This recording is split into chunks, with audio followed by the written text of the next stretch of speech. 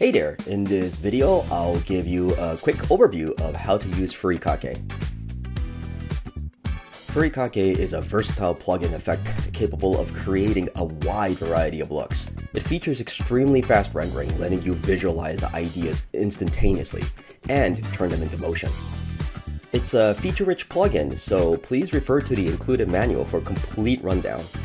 In this video, we'll take a look at the 4 core functions of this plugin: the emitter, particle, physics, and deform. The emitter group controls the emission count, particle speed, emission type, range, and direction. Now, this is what the default particle setup looks like. Increasing the velocity changes the particle's initial speed. We could raise the velocity random attribute to add some variation to the initial speed. So currently, the particles emit from a single point. Let's change that and switch it to a box type emitter. By increasing emitter per second, we could emit more particles. Let's also change the box size from 50-50-50 to 500-500-500. Now the emission source clearly forms a box shape. Other emitter types include sphere, a grid type emitter, the layer emitter, which uses a comp layer as the source, and a light emitter. This uses After Effects lights as the emitter origin. Right now, the emission direction is completely random. If we change the direction uniform to directional, then adjust the y-axis, you'll see particles fly in a single direction. Setting the directional spread to 0 removes variation, giving you a clean one-direction burst. Now, aside directional, there is bidirectional, which emits from 2 opposite directions. There's also disk, emits along a plane. Outwards, radiates out from the center. A target, which shoots towards a specific position. And yeah, those are the emission types that you get. You could also rotate the emission itself. You could rotate the emitter shape on these XYZ axes. However, if you want just the particles to go in a certain direction, you have these options down below on the direction rotation on the XYZ axes. The particle group controls the shape, texture, lifespan, size, color, rotation, and overall appearance. You could use the size parameter to enlarge particles. You can also add randomness to particle size by raising the size random parameter. When you twirl down size over life, this will reveal a graph editor. There are 4 graph modes: Bezier, step, linear, and sketch. Let's try sketch mode. Click on the pencil icon right up here, and we'll click on the graph and draw a hill-shaped curve.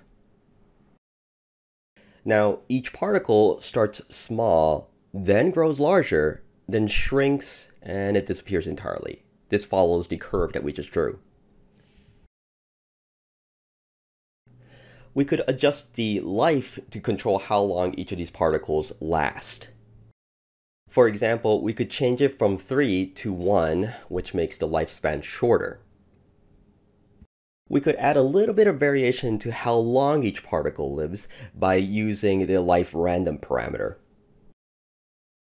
The opacity attribute controls the transparency of each particle. We could increase the opacity randomness, which adds a little bit of variation between all particles. We could control the opacity over life, which is similar to the graph editor that we just saw earlier. We could enable sketch mode, and then if we were to hold control while drawing, this creates a bunch of spikes in this graph. Now, if we were to scrub the timeline, you could see how this creates a flickering particle effect, something like glitter. You could also hold Shift down while sketching, which draws a straight line in the curve editor. Next, we could add colors via the color parameter.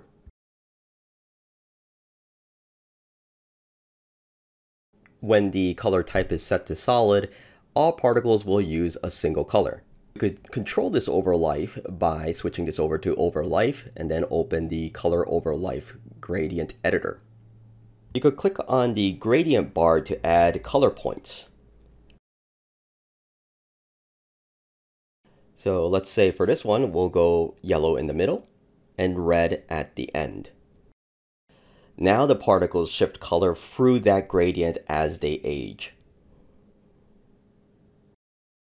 If we choose random from over life, this assigns each particle to pick a color from the gradient that we just made.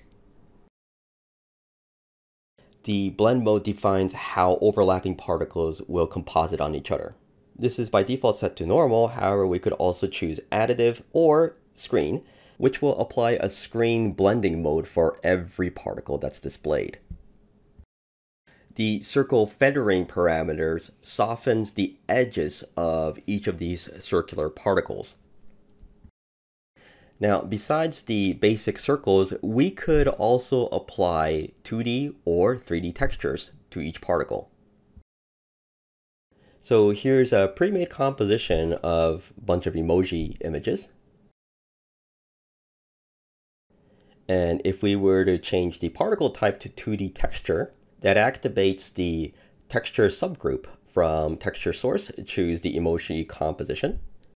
We'll set the time type to random still frames, so each particle picks a random frame from the sequence. Once a texture is applied, rotation controls activate. You could set a base rotation and add random variance to each of these particles. You could also animate the rotation and randomize the speed per particle.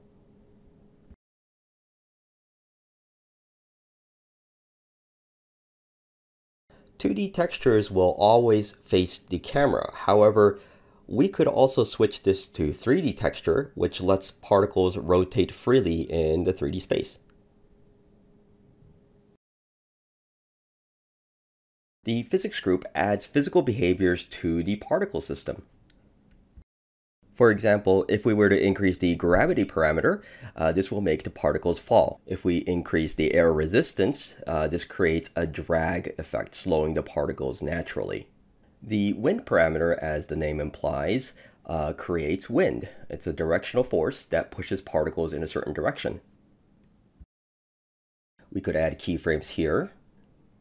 By doing this, we could simulate gusts of wind, which the particles will fly away from.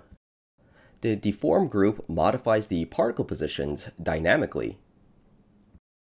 The turbulence noise parameter applies a noise-based displacement. You could adjust the effect position parameter and scale parameter, which will change the frequency and also the intensity of the turbulence.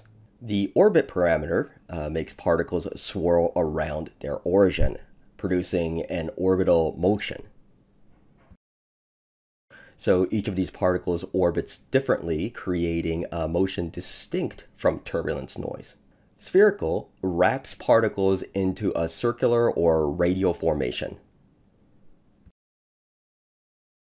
And that's it for the quick overview.